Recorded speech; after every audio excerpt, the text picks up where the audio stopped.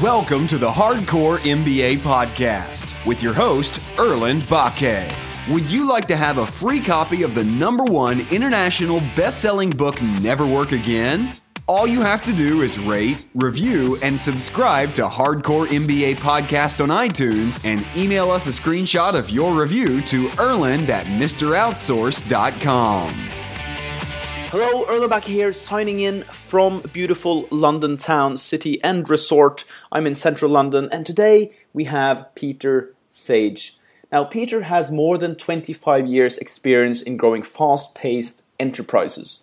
He is an expert in entrepreneurship, and he boasts 15 startups before the age of 30. I'd only failed at 4 before the age of 30. And I had one successful company, which is still running. He currently serves on the Entrepreneurship Advisory Board for INSEAD, the top business school, one of the top business schools in the world. And he teaches now entrepreneurs in how to make money, how to become an enlightened entrepreneur. And I actually saw Peter speak last week, and I was very inspired. So I went up to him afterwards and asked him kindly if he would be on the Hardcore MBA show. Peter, welcome to the podcast.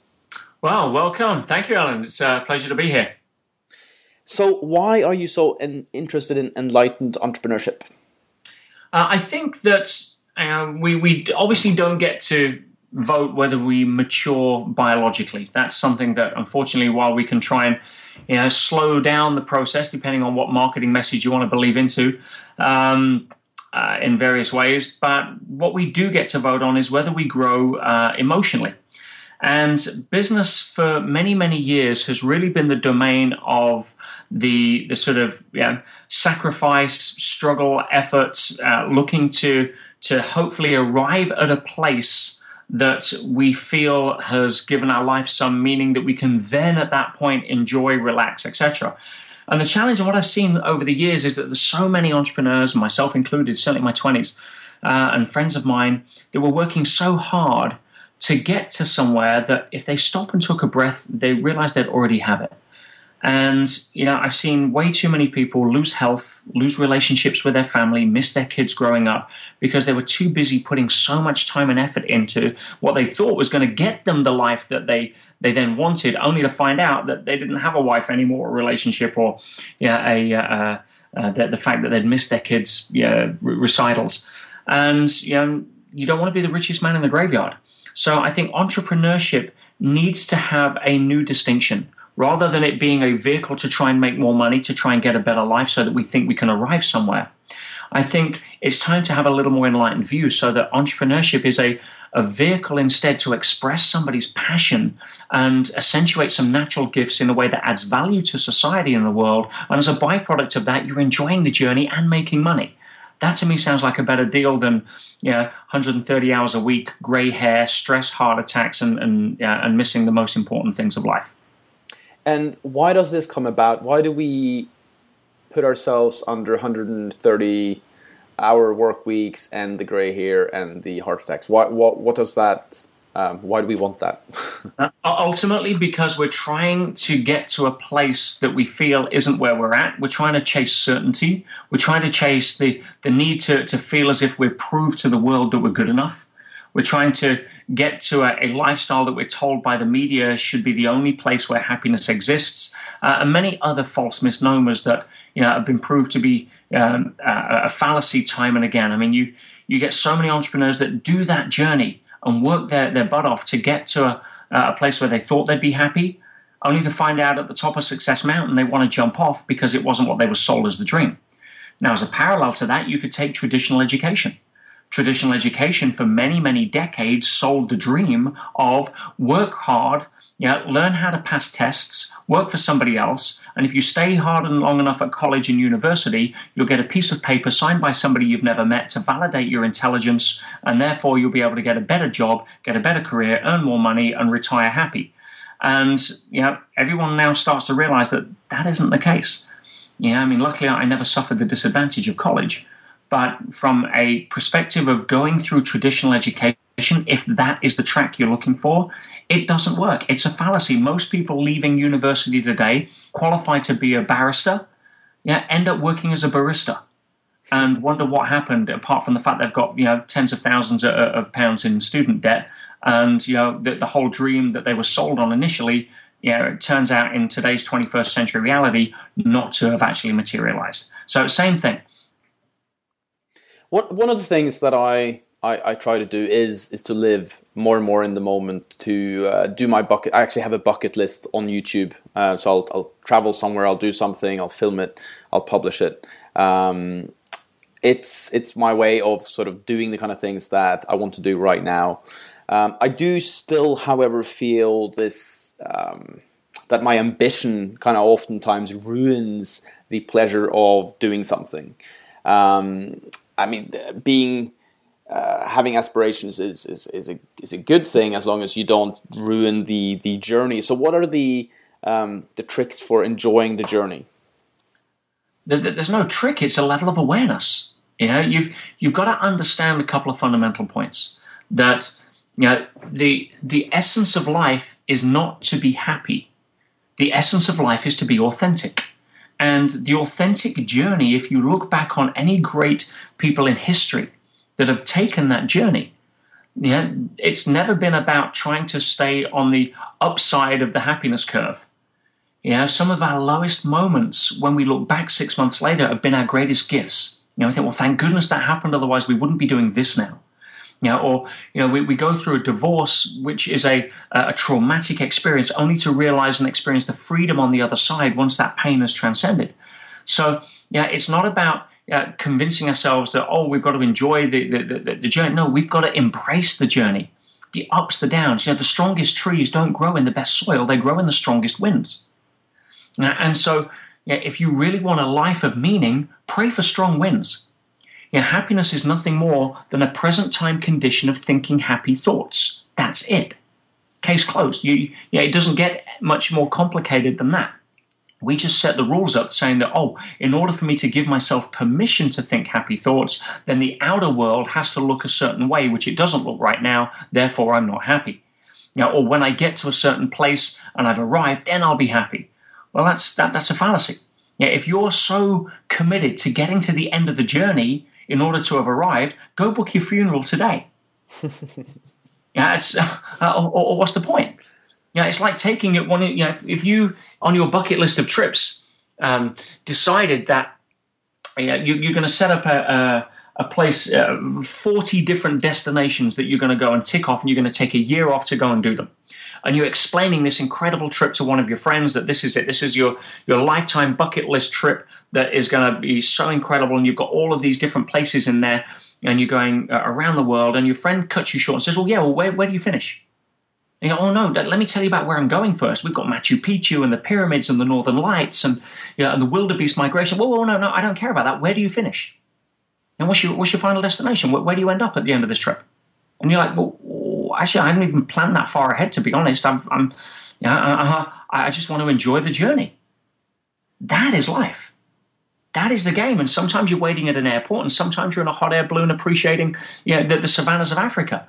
It's part of the journey. And if you can understand that and flow with that level of current in the river, rather than try and swim upstream against it every time there's a bend that goes left or right you don't agree with, then you start to get into the spirit of understanding what life's about. That's my experience. And when you choose to become an entrepreneur, there is going to be challenges. Is that your experience as well? Yeah, when you say challenges, what you mean is that the outer world is not going to fit the pictures of what you want the outer world to look like at that moment in time. That's what most people call a challenge. Mm-hmm. It's like people say, we like surprises. Well, no, we don't. We like surprises that we want. The surprises we don't want, we call challenges. So how do you roll with that? How do you experience the fact that if you are going through life clinging to the illusion of certainty, then you will be forever locked in a smaller and smaller box of experience and happiness. It's not going to work. There is no certainty in life, let alone business as an entrepreneur. It's just that business as an entrepreneur, you tend to discover that reality a little sooner than if you have a job. But there's no certainty in a job. The only certainty you have in a job is your ability to make your widget or do your job description, and the ability of your boss, CEO, or managing director to run his or her company. That's it. of certainty. Yeah. So, yeah, if you have a situation where you say, oh, we're going to have challenges as an entrepreneur, the reason why you become an entrepreneur is the defining characteristic as to whether you embrace those challenges or run away from them. If you're becoming an entrepreneur because, as I said, it's something that you're committed to doing as an expression of your greatness, knowing that you're going to face strong winds, then you'll find and dig deep and have the resourcefulness and the passion to go through those challenges when they show up.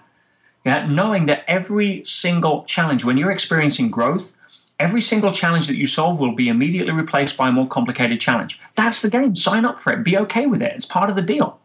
You don't get better at tennis by playing people you can beat.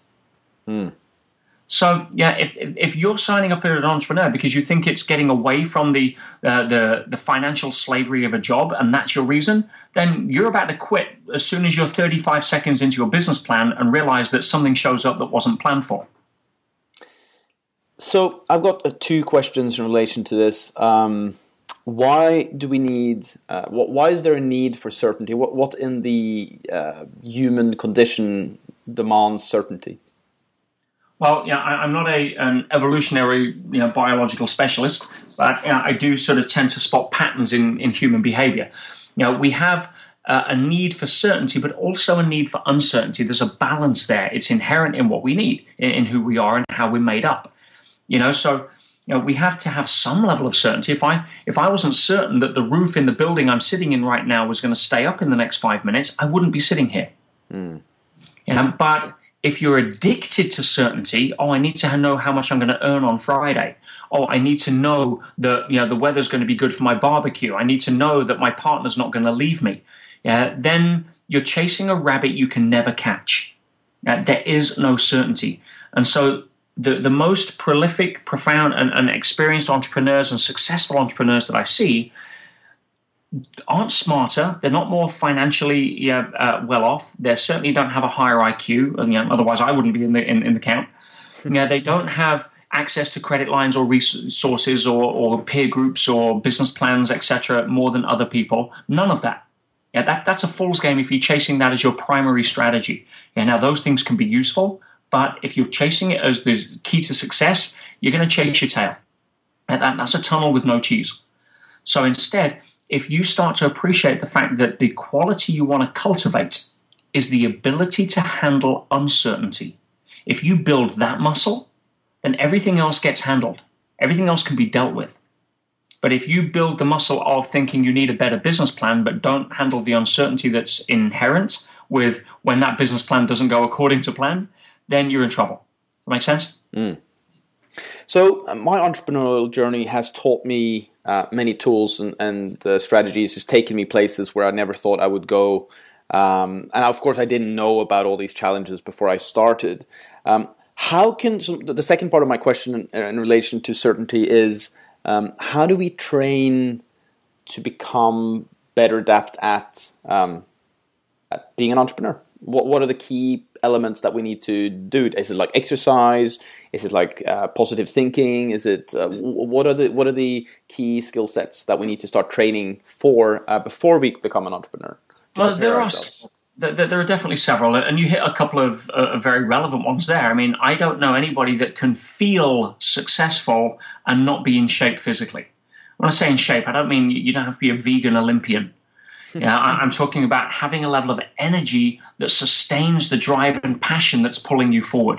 If you have a mindset that says, wow, I want to get going, I'm going to embrace the world and take on the challenge, and your body says, yeah, but I need 10, 12 hours sleep a day because I can't get out of bed, then you've got a challenge. If you don't take care of yourself physically, then there's a good chance you're not taking care of yourself mentally. So the physical body will, if you challenge it and stretch it beyond its comfort zone, it will always return and give you a better version of itself. And it's exactly the same with the mind. If you push yourself into areas where you build the mind muscle, the right habits that you develop, the getting up early, the seeking ways to add value and contribute rather than the emotionally mature ways of what can I take out of this deal, then you'll start to really develop into a more enlightened entrepreneur. Say old school of what can I get, what can I take at the expense of others is no longer existing as a viable model in today's society. We've seen that. We had it through the 80s and into the 90s, and now the world's too small and too connected. It used to be that you could get away with giving poor customer service. Now, 20 seconds later, it's on TripAdvisor and you're punished for it. This podcast is brought to you by MrOutsource.com. Outsourcing to the Philippines done for you. And so, we have to come from a place of raising our own standards for ourselves. Why? Because as everybody knows, how you do anything is how you do everything. If I don't take care of myself physically, then what does that say about what I'm taking care of my finances, what I'm taking care of my partner, what I'm taking care of my relationship with my kids? And so to become a better entrepreneur, develop better habits. Start treating yourself physically like you would want somebody else to treat you physically. Start looking at what it is that you can do to contribute more to the greater good rather than take from it to feed the insecurities to try and prove to the world you're good enough, which is what I did for many years. So those kind of aspects are primary. It's the inner world stuff. You can master everything else. You can take a lesson on how to figure out Excel. You can take a lesson on marketing. You can read a book on that somebody spent their entire life on teaching you how to structure deals. That's all available. But it doesn't mean anything if it's placed on top of unresolved self-issues where the software that you're running inside is faulty.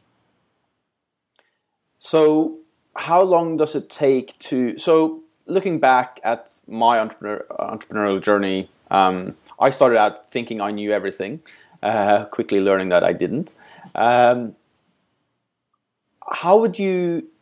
What would you start training? Would you start training more becoming fit if you're unfit? Would you change? Because it's hard to change many habits at once. What habit do you think has the biggest impact for entrepreneurs? Set yourself up to win. It's not about trying to tick boxes off on habits. It's about getting an ideal vision of yourself and moving towards that each day rather than away from it. And if you want to do that, the easiest way is to get a bigger why. Why are you doing this? Let's say, is it to prove to your parents that you're good enough, even though you got the grades that they didn't approve of? Is it to prove to your brother that you're as successful as he is? Is it to prove to your ex-girlfriend that when she called you a loser that she was wrong? If it's all of these moving away from kind of motivations, they have limited power because it's all about you. If instead, we start to decide that, what is it that I'm going to do with the gift of life that I've got? I'm here for a reason. It's not to work 40 hours a week for 40 years to retire on a pension that I can't buy 40 cups of coffee on. So if I'm saying, what's my why? Why am I doing this? What's the avenue of greatness that I want to express as the vision of life that I have? Get inspired. Start reading inspirational books. Surround yourself with inspirational people that you look up to, that have done what it is that you want to do. Listen to what their life story is about.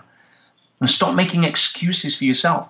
And set yourself up to win. Take small steps and celebrate them. If you can't run 5 kilometers right now, then run 500 yards and give yourself a pat on the back. And tomorrow try run 550. Don't beat yourself up because you're not doing it. Start swapping out the sodas for good quality water. Start taking the salad rather than the fries. There's many different ways you can start as incremental steps, but don't do it as a struggle and effort. Shift your identity.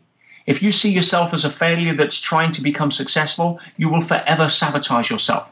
If you see yourself as a dynamic, successful entrepreneur that's wealthy, and it's just that the bank balance hasn't caught up yet because you're running so fast far ahead, then great. But you're still a dynamic, successful entrepreneur. I don't care if anybody else sees that. I'm not living in their world. This is my reality. So it's shifting that mindset every time. It's the only thing you need to do. It's not about waiting for the fairy godmother to drop the opportunity of a lifetime in your lap. That's Disneyland thinking. Instead, own yourself, step up, raise your game, get a bigger why, set a vision that inspires you, and go swing the bat, win or lose. Do you agree with me if I say that the entrepreneurial journey is counterintuitive? So let's say you've had a traditional upbringing, you've gone to school, you've gone to university, then maybe you worked for a while, and then you start thinking about becoming an entrepreneur, and then you realize, oh, this isn't working, what I used to do doesn't work. Do you agree with me that it's counterintuitive in terms of our training from society and most parents? No, I think counterintuitive is the way that we're brought up by society and our parents. Yeah, and natural ability is to want to go out and contribute and add value. So, the conditioning that we've had is counterintuitive to that, but that was counterintuitive to our very nature. Now, don't get me wrong, most of the people listening to this podcast are business-minded entrepreneurs or those wanting to seek to become one, and I fully respect that. But you also have to respect the fact that that's not the journey for some people and be okay with that. It's not a judgment thing. It's not a better or worse. There are different people that just don't want to have that level of embracing uncertainty or going out. And their gift is to support the people that do, without which people like you and I would fall flat on our face. Every little part of the watch is critical for making the keeping the time. So it's not about, as I say, thinking that we're more significant or superior. There'd be nobody to serve us in McDonald's if there was nobody in McDonald's. Right? Not that I'd ever eat there, but you get the point. So, is it counterintuitive? Our very upbringing and conditioning of society to dumb down the entrepreneurial spirit is counterintuitive. But if that's where some people lie, that's where some people lie. That's cool. But getting out there and breaking the habit that school has been put in simply takes one shift in awareness. To recognize that if I'm earning X amount a week in a job, it means I will always settle for less than what I'm worth because that job has to be worth more than X to the business owner. Otherwise, he wouldn't be giving it all to us because there'd be no benefit in for him. So, from that basis, if you want to understand that, I want to live my life supporting somebody else's dream and play that role, and that's great. Or I want to listen to my heart. If it's telling me that I was born to captain my own ship, then cut the ties from the shore and set sail. Yes, it's going to get stormy. Yes, you may sink. But who cares? That's life. Go play the game. We're living in a time in human history where it's impossible to starve to death. We're the first generation of humans that have ever had food certainty. I know that because my parents had rations in the war. So, we're living in a time that is so unprecedented where there's so much bubble wrap around the ability to become an entrepreneur. If you really want to do it, there's no excuse not to. So it's the best time ever to start a business. Of course it is. I mean, you're looking at technology now where for a few dollars a month, you can have access to applications that would previously have taken you millions of dollars in R&D to take on yourself. You've got more computing power in the palm of your hand than anybody had in a suite of offices in the 90s. So I'm always interested in the entrepreneurial journey. So what are some of the things that you were confronted with early in your career? Something like people trying to talk you out of your business, that you saw the world as a place of scarcity, that you were fearful of not having enough money to pay bills. What were some of the normal challenges that you had in your career that you also know other people will probably experience when they start a business? Yeah, all of that. I remember my best friend turning around when I started my first business selling toys on the markets, saying, when are you going to get a real job? What were you playing at this car boot sale stuff for? And he didn't get it. And today he's still one of my best friends. He's still employed, and he'll always usually have too much month at the end of the money, and so from my side, but he's happy, and I'm happy that he's happy. But it wasn't my path. But I had to overcome the indignation, the criticism, the judgment, the ridicule, and at the time of people that couldn't understand my model of the world. But I wanted it more than I wanted the life that they had. And I was prepared to not be driven by the good opinion of other people, what I call goop. So many people spend their life swimming in goop that they never really get the bat off their shoulder and live authentically, which, as I said earlier, is the real purpose of connecting to life. The real purpose of being in life is to express life, to enjoy life, to connect to life, to have a life, not to sit there moping about the fact that you haven't got the latest iPad Air, or your friend's got a better car that they can just barely afford the payments on than you can. That's bullshit. That's about how do I keep up with the Joneses? And the challenge is, having spoken to thousands of Joneses around the world, they all say the same thing. They wish that the person next door would quit so that they can quit. Stop buying better shit so that I need to stop buying better shit so that we can stop competing. Again, authenticity rather than trying to convince everybody else that that you've got more money by spending the only money you've got on propping up that image. So, getting out of the good opinion of others and living your own life, irrespective of people's supposed validation, is a huge part of that. Being prepared to fall down and understand that you fall down 8 times, get up 9 times. That's the game. We can't take anything with us at the end of this life. The only people that tried that were the Egyptians, and we dug it up and stole it. Right? So, it's not about how do I get to the end. Here's what I know. I would rather spend my fortune on having lived than try and accumulate everything to get to the end of the game thinking I've won, only to realize nobody else was really keeping score. Yes. So what are some of the other things that you were challenged by early on? How do you deal with fear? Fear of losing a contract, fear of failure. I think fear of failure is a really big one for entrepreneurs starting out. Sure, because what we associate, it's what we associate to the word failure. If we tie our self-worth with our net worth, then if we fail in business and it has a knock-on effect to our net worth, it drags our self-worth down, which triggers the primary fear that we all have, which is the fear that we're not enough. So if you have your self-worth and your net worth tied together, you will always fear failure. If you start to understand that I am not my bank balance. If I lost everything tomorrow, it wouldn't change who I am. It'd be a damn good excuse to go again. I might have to live in a smaller house. I might have to take the bus instead of driving McLaren. But who cares? That's the temporary manifestation of certain aspects of life that have go up and down, just like the vicissitudes of life always will. Spring always follows winter, unless you choose to mope about the fact of how cold it was last season.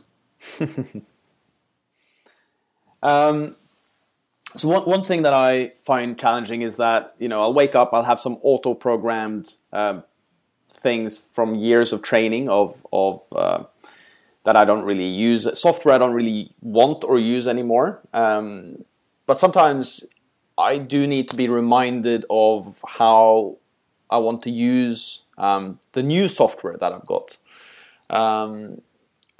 Is it through repetition In what respect? Sorry?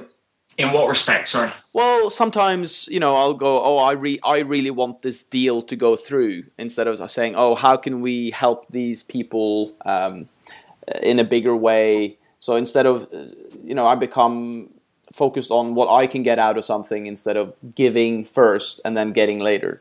Very sort of animalistic behavior in terms of business. What can I get? And, me, rather than how can I create more value for more people. So my consciousness is lower than I'd like it to be.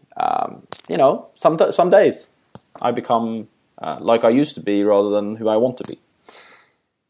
How do you maintain a higher level of consciousness no matter what happens? Well, for a start, I don't think there's any such thing. There is a stage of consciousness that you reside at, and there is a state of consciousness that you can travel through. So, sometimes, even though your stage of consciousness or awareness, whichever label you want to use, is high, you can have moments where your state of consciousness at that particular time is somewhat low. So, it's not about saying, oh my God, I'm going to beat myself up because I'm down. I mean, that's the ups and downs of life. Everything in life from the microscopic subatomic level up to the biggest level, oscillates. It waves to and fro, up and down, north, south, positive, negative, masculine, feminine, yin, yang. There's always an ebb and flow. So trying to judge yourself by staying all the way as an enlightened entrepreneur 24/7 is just unrealistic. I've sat on mountains with some of the most incredible Zen masters on the planet, and even they have bad days meditating. This podcast is brought to you by MrOutsource.com. Outsourcing to the Philippines done for you. It's not about that. It's where do you choose to live versus where do you allow yourself to visit. So, if you have an intention that, I want to raise my level of consciousness, I want to raise my level of awareness, then one of the first things is make sure you don't come from scarcity. You're not trying to force anything to happen. You're trusting a higher level of intelligence, the same one that beats your heart 100,000 times a day. If I had to set an alarm to remind myself as to where to pump blood in my body so that everything got what it needed, I'd oversleep and die. There is a more smarter level of intelligence that governs the overarching aspect of life. And if you don't believe that, then you're in trouble. And now people that are too scarcity focused on trying to maintain control of life and have life fit their pictures as to how they think it should look, and they're usually the most stressed out because that'll never happen, are the ones that don't buy into that. Or it's like, well, yeah, it's all right. When I get $1 million in the bank, then I'll start thinking all that spiritual crap. But unfortunately, the outer world follows the inner world, not the other way around. If you've got chaos in your outer world, I don't even have to ask what your thinking is. I already know. Right? If you've got some level of understanding of the fundamental aspects of life and nature, where it's about growth and contribution, and you're looking to serve and add value, then you've got less chaos in your outer world. It's not rocket science. And rocket science is something I've been involved in for several years. So I know a little bit about that as well. But from my side, if you dip down, as long as you catch yourself there, and it's not a default level of programming, then you can unstick yourself. Don't beat yourself up. We all have off days, as I said. So if you have a situation where, oh, wow, I was really mean to my partner and I didn't really mean it, well, then go and apologize. Yeah, I'm really sorry, honey. I was in a poor state. You caught me at a bad time. I take full responsibility. I'm sorry if I hurt you. Come give me a hug. I mean, most guys are so egocentric, they don't even know how to pronounce that. I was certainly where I was for a while, and it cost me a lot of beautiful women in my life. So, raising your level of awareness so that it's not about you, starts with coming out of scarcity, recognizing that everything in nature grows and contributes beyond itself, otherwise it's taken out of the food chain. Animals don't die of old age in nature. When they can no longer contribute, they contribute themselves to something else's lunch. And so, what are we doing to serve, to add value, to keep things moving around? What do we need to control? Where does that come from in us?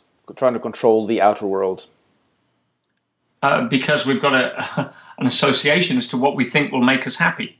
And if we're told and conditioned that in order to be happy, you need to have so much money and so much this and so much that and drive this car and have these kind of friends and eat in this kind of restaurant, then if the outer world doesn't fit those pictures, we're too busy trying to grab it by the throat and bend it into shape. But the outer world is a mirror. It will reflect back what it is that you're thinking and putting into it. The only challenge is there's a delay. And we don't get that because it also responds to immediate force. So if you get angry with the mirror, why are you possibly surprised that the reflection gets angry back? And so trying to control the outer world is futile. I spent many, many years, Erlend, trying to control reality, trying to fight reality. Do you know what I found out? You got tired. Some of the bitch kept winning. Right. There's no way. Now, you can swim upstream if you wish, but it takes a lot of effort, and it's possible. A lot of people get their goals by swimming upstream. Work hard, dive in, persistence, conquer your goals, blah, blah, blah. But the second you take your foot off the gas and relax, the current takes you back. Rather than appreciate the fact that we can set goals that are downstream and allow the current to take us towards it if we don't fight the outer world. If we allow ourselves to go with the left turn when life presents as a curveball and roll with it rather than fight it and kick and scream and bitch about it, we tend to find that curve around the corner takes us to a better place that we just were freaking out about because we didn't have visibility around the corner. Make sense? Absolutely. So having trust that the river is going the way you want it to be, or the way it's meant to go. Well, the river. Yeah, as long as you an intention. Now, if you're sitting in the river meditating, don't be upset if you crash into a boulder or hit the bank or capsize. You can't meditate out of a traffic jam. You have to consciously steer yourself in the river, so be mindful, take the right actions, be busy, move your feet in the direction towards your goal. Keep your finger on the trigger of where you're going in the river. But once you start to fight the current, that's when you have a challenge. So let's talk about your companies that you started. What's been your most enjoyable company, and what's been your biggest devil company? There's been many. I mean, my goodness, over the last quarter century, I've lost count, as I say, as to how many ideas that should have stayed ideas when I was drunk.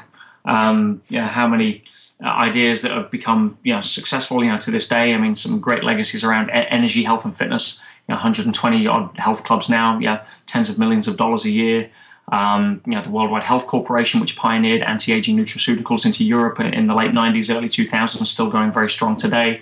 There's been a lot of really good things. I mean, space energy's taken up a lot of my time over the last several years, which is the commercialization of space solar power.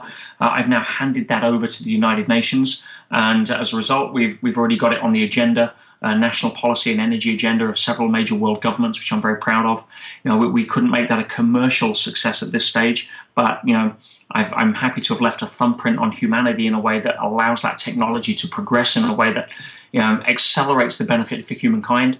That I've got no issues with, and many other things in between. I mean, there was a business which I started when I was 21, which rarely appears on my resume. I don't think I've mentioned it on any podcast, but I actually started a male escort agency when I was in my very early 20s, supplying male escorts to ladies, and that became the largest of its kind in Europe. That was great fun for a young 20-odd-year-old kid. I mean, I think that was the first time my mum realised I wasn't going to become Pope. But I sold that. There's been pioneered the casting industry, where I was the first person in Europe to really switch to database casting rather than filing cabinets, which everybody was using pre-Windows 95. Obviously, publishing, advertising, a lot in real estate, property, land development, renovation.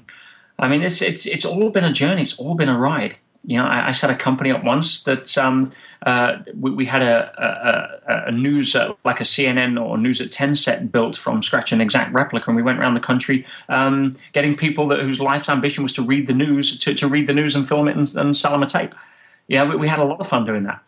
There's been many things. Some of them, as I say, were commercial disasters. Some wiped me out. Some, as I say, should have stayed ideas, and some have helped change the world.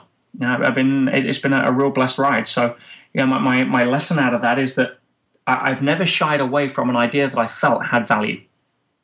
Swing the bat and get in the game. There's a great book out there called Ready, Fire, Aim, and it talks again about get in the game, swing the bat, and then figure it out. So many people make the mistake, especially entrepreneurs, of confusing or masking procrastination under the guise of research. And what they're really doing is they're delaying their ability to handle uncertainty because they're looking for certainty and, I'll just do more research, I'll just find out, I'll just look at here. No, screw that. Just because you need to do 15 hours of research online to find the right hotel no, book a flight, land and figure it out. Get in the game. So there's that aspect to that I've always had that level of, well, I don't know anything about this industry, which means I'm probably perfectly suited for getting in it. Let's dive in with both feet and see what happens. And then we figure it out because we're in the game. So I guess a lot of people listening to this right now are going, how on earth did you manage to start all these companies? What's your strategy in terms of starting a company? Because obviously you can't do it all yourself. Well, very simple. Nobody told me I couldn't. And that's how I managed to do it. I didn't listen to the people who said I couldn't. Starting a company today is like $50 online. That's not an issue. We're living in a time now where you can outsource all of the skill sets for like $4 to $5 an hour. Things like my-pa.com will give you a virtual assistant with a team of people for like $5 an hour that are highly qualified. You've got the whole 4-hour work week principle of virtual outsourcing. So there's no excuse right now. Back in the days when I started business, a lot of the time you needed huge infrastructure. I spent $1 million refitting a health club, because that's what the capex was required. Today, to get access to high-level software and infrastructure, people, talent, you can do it with virtually nothing. That's the world we're living in. The barrier to entry to be an entrepreneur has not only been lowered, Erlend, it's been freaking destroyed. There's just so much available right now, which is so exciting for so many people. You don't need to sign a big office with a 20-year lease, to get a bank loan, to borrow $500,000 to build out your infrastructure. It's bullshit. All you need now is the right level of intention to add value to people in an area that you're passionate about, and solutions and resources will present themselves. So let's talk about Millionaire Business School. You now do speaking, training. You have your high-level group as well. Tell us about how people can work with you and what's going on in your current business. Well, thank you. I took all of the best of what I've learned over the last 25 years and try to address the most common questions that most entrepreneurs and would-be entrepreneurs ask. You know, the would-be entrepreneurs, as you said, is how do I start? How do I take an idea and stack the deck in my favor for commercial success? What are the tricks and tips and techniques and shortcuts that without spending money allow me to become dramatically successful? How do I fix the mindset of some of the things we've spoken about on this podcast to allow myself to become the entrepreneur in advance so that I stack all of the dice loaded in my favor? For existing businesses, how do I outmarket my competition in a time where we get 30,000 commercial messages a day, where everybody's vying for the same little piece of real estate of your client's mind? How do I stand out? How do I do that without spending more on my marketing budget? How do I outthink my competitors rather than try and outpurchase them in media? So I put all of that together in the most condensed and transformational course that I could do, which I call the Millionaire Business School. I'm very proud of it. It's not about giving people information.